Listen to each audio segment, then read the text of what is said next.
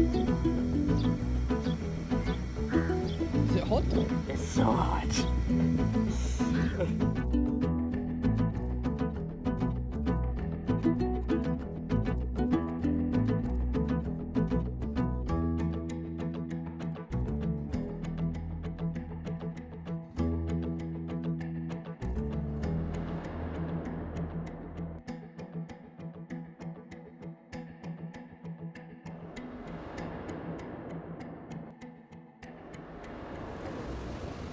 We came to Al Diwaniyah province to film the story of Sheikh Kazim al-Ka'bi, a farmer whose area has been badly affected by climate change and extreme heat.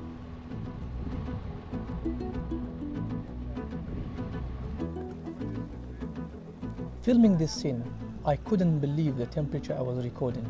The ground temperature was upwards of 60 degrees. It was like breathing in a sauna. You feel trapped. والله هذا القاع وهذا حارة تشوف هاي الخيمة هاي واحنا جواها بيناتنا وبينها بس الخيط هذا لأن احنا من كان الماي موجود نزرع مختلف المحاصيل. This year has been a very bad year for them. They've been farming and unfortunately for them it didn't turn out to be a very good year. And as a result, a lot of people are trying to migrate from this place. But it's a really tough condition to work. I don't think I've never worked or witnessed 55 degrees. Even for me as an Iraqi that I'm used to the high temperatures, this is just too much.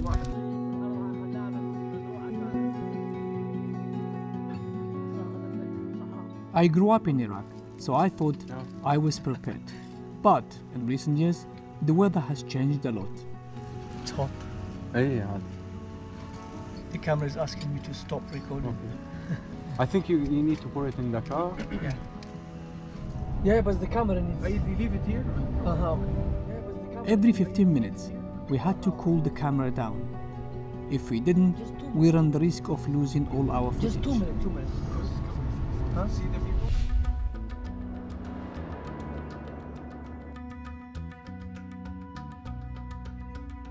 Filming in peak summer is always complicated and difficult. गर्मी बर्दाश्त नहीं होती. कितना गर्मी है? गर्मी.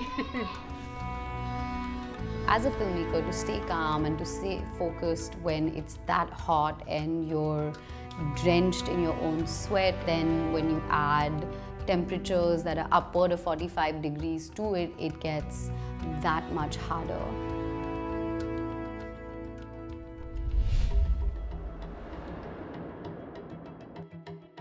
Figura pública como nosotros no hubiéramos llegado, esa persona probablemente haya fallecido. In June, we traveled to Mexicali in northern Mexico to film a record-breaking heat wave. We were following a team of paramedics.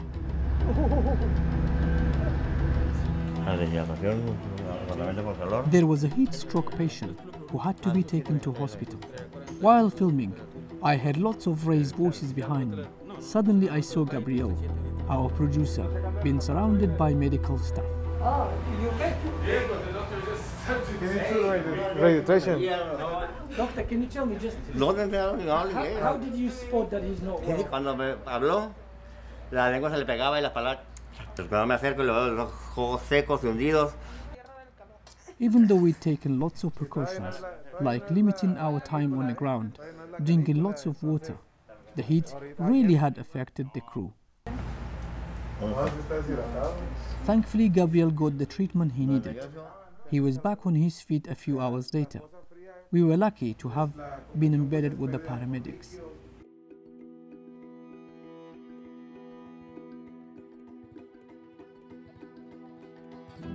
It's okay, just keep filming. Yeah, it's good. Keep filming. Mexicali is right by the border with the US. Many migrants pass through this desert as they attempt to cross the border. It's extremely hot here, it's 50 plus.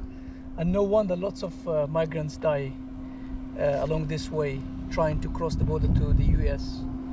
I mean, there is no way without enough resources to keep themselves hydrated, they will survive this heat. Seeing this place brought back my own experience of when I left Iraq for the UK on foot. My journey across the border was very tough, but I can't imagine making that journey in 50 degrees. A few hours without water, there is no way you would survive. And yet, every day here, people attempt it.